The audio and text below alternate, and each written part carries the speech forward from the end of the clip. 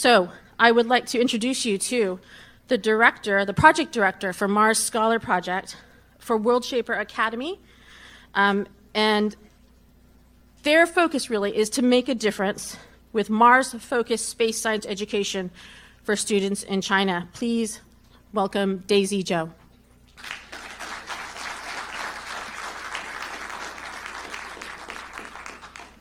Good morning. Can I ask, how many of you are coming from Asia? Okay. Cool. So I'm special here. Thank you, Lucinda, for introducing me, and thank you for inviting by Dr. Zhou to come here and sharing some of our viewpoints and our case studies here. And to warm up our plenary, I would like to start with some interesting questions here. Anyone know who he is? Someone may know him, right? But not the man left.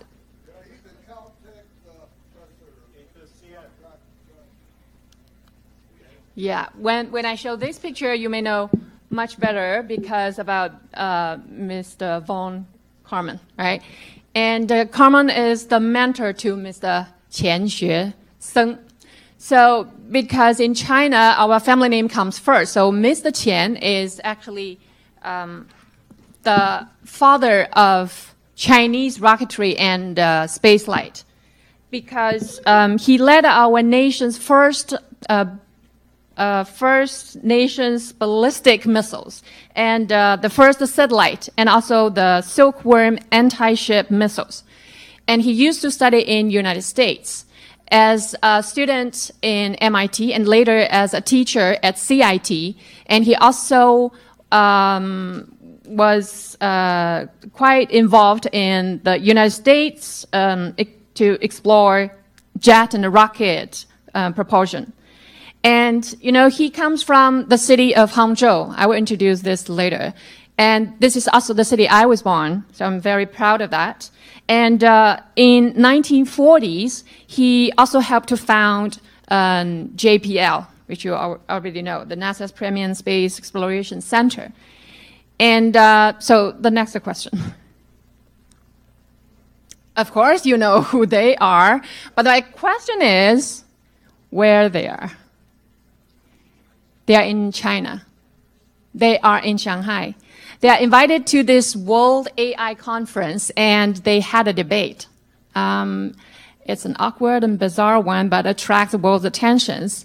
They discussed a lot about AI, alien, world culture, and many things. Of course, about Elon Musk's obsession about the Mars. And you know what? Jack Ma said, I did not care. I do not have any interest in that. So they said one Ma, because Elon Musk, one Ma is from the Mars, the other Ma is from the Earth. So, yeah. I think I do hope that from you can see something from this. The key words of my speech today is about Chinese, China, USA, about the Mars, education, entrepreneurs, and the future. So, yeah, this is our company, Worldshaper Academy, and we believe that innovation is a mission beyond ability. Of course, Worldshaper is a newly created word by us, meaning to shape the world. And we offer innovative solutions for schools and teenagers. We help them to learn the spirit of science and to the design thinking and model thinking. So they are encouraged to contribute on the sustainability of the society, and also they are trained with transferable skills. Yeah, so you saw this. Who am I? And Lucinda also introduced me a bit. My name is Daisy Zhou. I'm the MSP director of the company. And that girl, yes, it's my daughter. And why I brought him up. So I do have the question often as a mother that is she really a girl or a princess? From the photos and from what she's doing with me, not a girl, not apparently. So like most of the mother in China, I do have to take those challenges of the reality. She is the type of a boy inside, but she's quite a question maker. So I always wanted the best education for her. I want her to be like a curious and independent thinker. Of course, a problem seeker and solver at the same time, and being passionate and enthusiastic about the science and math. So here I'm going to introduce my colleague here, sitting there, Peter, Mr. Peter Yang. He is the founder and CEO of World Academy. So me and Peter, we went to the same high school and university. My specialty in my startup company, my own company, was about the education technology and convention, exhibition, and also media. But Worldshaper was at first the partner of my company. And then, so I fully understand and be consent to their missions, their values, and their responsibilities. I will explain those photos later. I'll just give you a hint. And, they invited Nobel Prize holders like Tim Hunt to come, and also the other one I will show you later. So from time to time, I will ask Peter the question that, why you always offer those fantastic programs to other kids rather than to her own daughter? And by the way, she's the same age as Alyssa, 8 years old. In China, they're in grade 3 now. So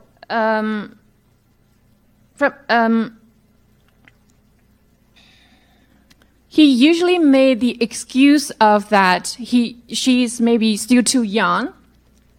But look this, Frank, the American theoretical physicist Nobel Prize, and also in 2016, they invited him to come for a forum in our city.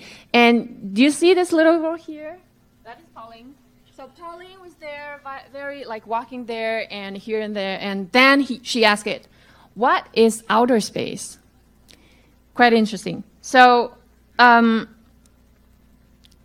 I do think that maybe Peter is too busy. He lost something for Pauline here. So until January this year, Pauline had to attend a competition, a Lego FFL competition. And the theme, the project is about the water circulation of a rocket from the Earth to the Mars. And you know what? Peter was so much excited about that, and he shared every detail of me about how he assisted his daughter to finish that project.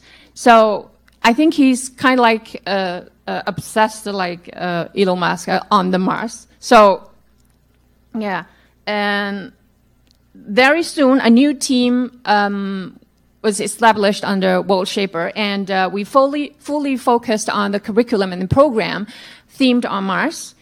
And so he invited me to be the team leader, and also because of the typical, empathy and patience of a motherhood. And I also made my decision that was not easy at all, and I started my new adventurous journey as a professional project manager again. So I think Lucinda also brought up that why we are here.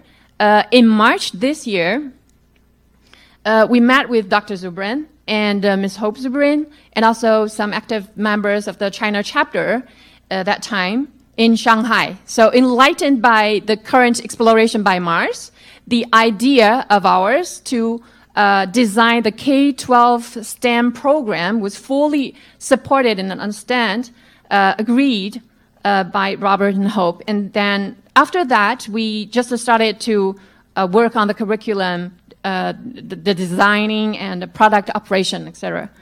So later, with the luckiness, thanks to our dedicated and experienced team, it's been growing very fast. You can see here, ASA meaning after-school classes. So we offer classes to the schools. And also club, we will engage more talented students. And then we are going to have Mars Hab Lab. We want to simulate the same like hab with those function areas there. And we will organize science fair and also challenges for younger kids. And also we will co-organize carnivals or camps with schools. And also we are going to offer free trainings for schools and students, teachers in China for the curriculum plan. So we launched this first edition named MSP.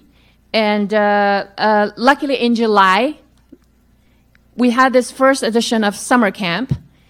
And we also have Rachel Zubrin to come all the way from where she was working for schools in Asia. And then I'm going to show you some videos here. You can see. We invited students from age 7, 8 to 12, 13, and they were together for 7 days. It's quite a fun camp, and they learned a lot.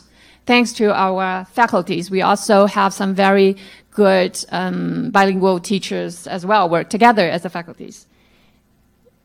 And that's the last one. So after that, we officially wanted to name our project as MSP, Mars Scholar Project. So inspired by Mars, with the hope that we can continue exploring from the advanced tech topic of land on Mars to lead the innovation for education and to perfectly incorporate human sustainability into the STEAM program. And not very long, we have more team members to come as a crew. They are STEAM teachers, professional teachers, like Dr. Pan. She also did her study in the United States for the postdoctoral degree. So before I share the viewpoint of view about PBL, I want to say something. PBL is project-based learning. It's a teaching method. And we believe that PBL should be the vital carrier for STEM programs to make it an authentic problem, and is the key principle for our curriculum designs. So we are not only have our full-time teachers and educators in-house, and we also invited university students, university professors and scholars and engineers to become our advisors and giving us consultancies. So in the past 4 years, remember the photo I showed you, the programs by the Worldshaper had helped more than 300 group of students to complete their PBL studies.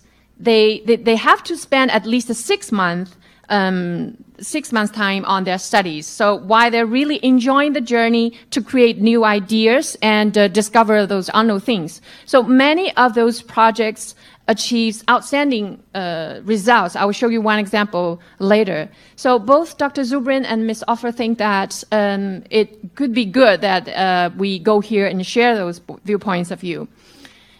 And so that's why I say PBL is a must.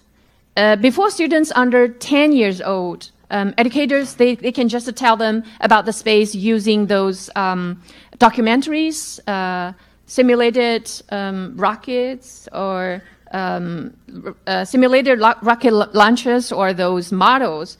And when students grow older, of course, they're eager to learn more technical details. And those real space challenges.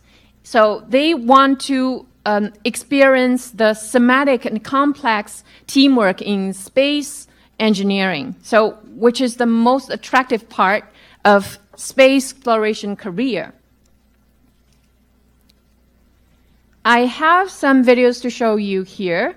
This school, we offer them ASA classes, and we interviewed some students and asked some questions.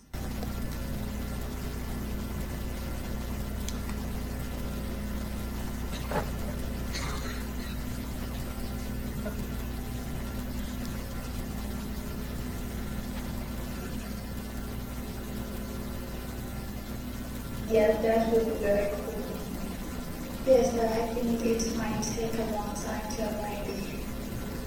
Not many, but I'm on my way of learning more about it. I think I need to do more research to keep my goal of using from our supervising it should take 2 or 3 days, but I'm very smart. It should take more. I think the biggest challenge will be the speed control of the rockets, because if the speed is too fast, like the rockets will be damaged. Also, like more explosion. So yes. To build a Mars rover, I personally think build a living place will be the first step for me, because I want to be in a comfortable place. Also, it will be important because the journey will be very long. So yeah, that's my answer. Actually, not much, but I'm very interested in this kind of courses or knowledge, so I'm looking into it. Yeah, I have another video from another top IB school in Shanghai, interviewed by teacher Mr. Zhou. He graduated from Tsinghua University, which is the top one in China, and also he attended the HESA. Let's see what he did the interview with the middle school students. Hi, I have 2 questions. If I don't see an astronaut, you can go one on Mars, please. Yeah, on Mars. I think it might be landing part because I know that atmosphere on Mars is hard to land, even like land on Earth or land on. I think we need to keep our health because if you want to be an astronaut, you cannot be an astronaut. No. Maybe like this, right? Yeah. That's long way from 1 month, that point. 1 year. Yeah.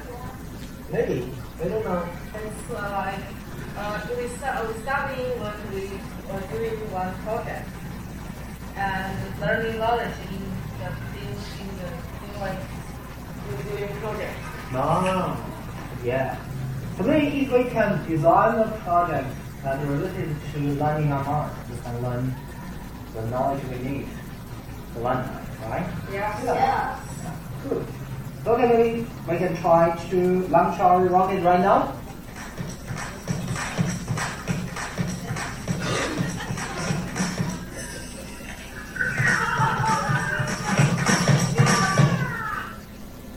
Okay, so this is PBL, project-based learning.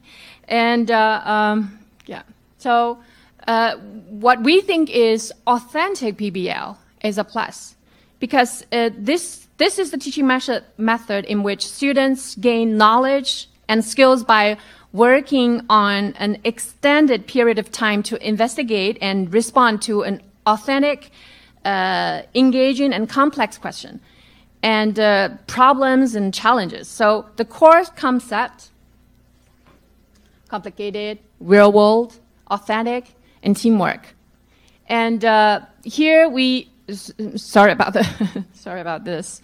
The core concept here should include method, the content, the style, and its subjects. So authenticity, it means that the design problem should be close to the student's life experience. Putting learning in a real problem situation is mainly based on that for considerations. So PBL is pointing to the development of high-level thinking connected with the Bloom's taxonomy. And a classification, this is a classification as a pyramid of the different objectives and skills that education set for students. And now let me give you some more examples that how we apply PBL for authentic problems with the high school students in China.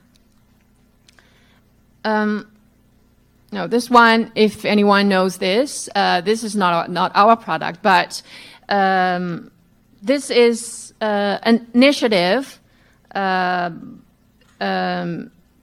MIT and has become the premium undergraduate student thematic biology competition in the world. So in the past 3 years, Worldshaper, we organized 7 teams to attend this iGEM, and they all selected as the top 3 at the final in United States. And here is the example. In 2017, a team of 12 students from my high school in the city of Hangzhou, they decided to go for iGEM for the first time. My hometown is quite a nice place. It's quite famous for the UN heritage of this West Lake, and also the other one, Grand Canal. I will show you next. And for iGEM, the students, they have to prove to the judges that their work is well thought and good and responsible.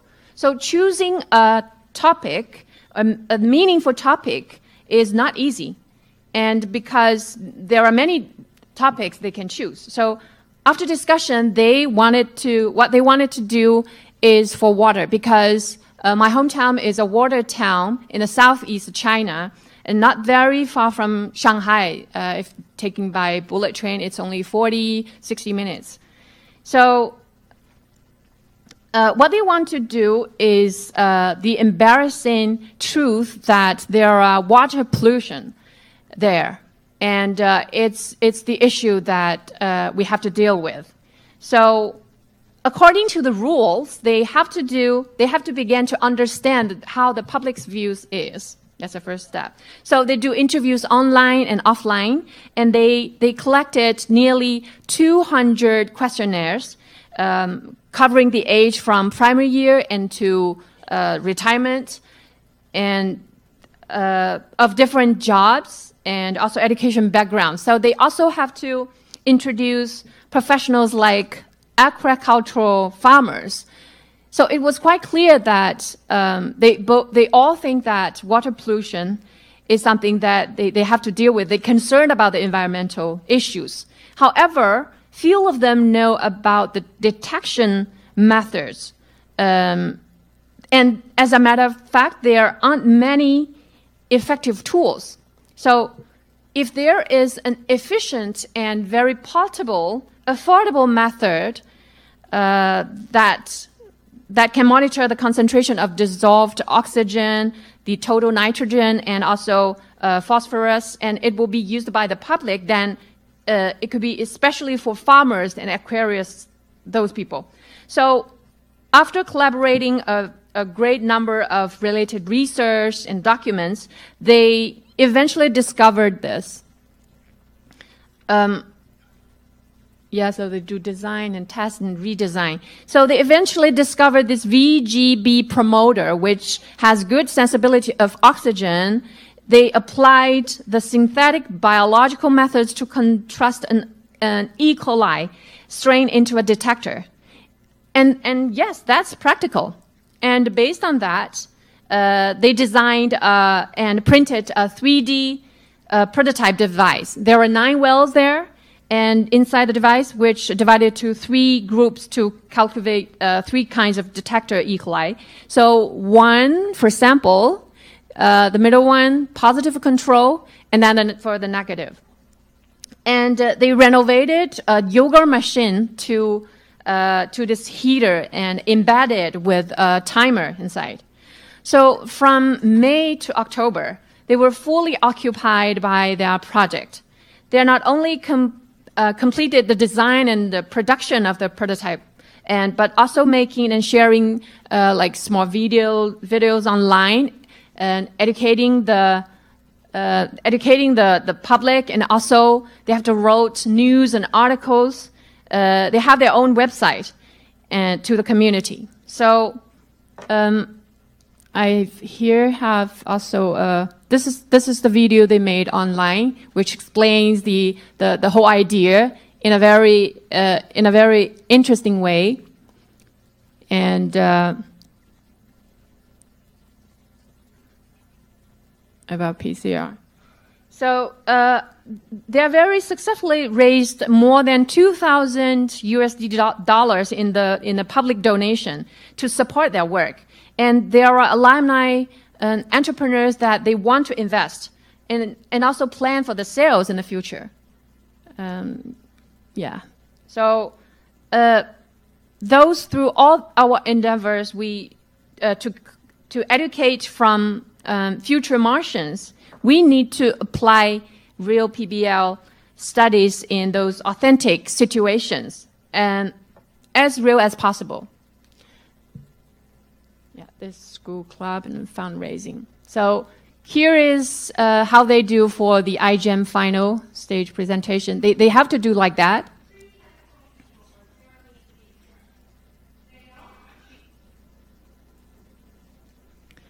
And yeah, it shows how they do and the price. So, so how we need you to help design more programs like that. I'm showing you the core value of our MSP.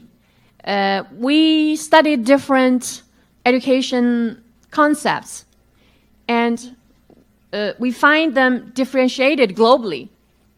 With no exception, they will educate their student to be whole person and could read the world issues and see the futures with an international vision. And we all know STEAM, right? And with the help of Ms. Lucinda, we find this. STEAM is STEAM. For space explorations, we need more teamwork. So we changed the order and make it the new word as teams. So I'm showing you another example. This is the challenge camp we're going to organize next year early. And those are 5 challenges we're going to have. And the curriculum we design is just edition 1.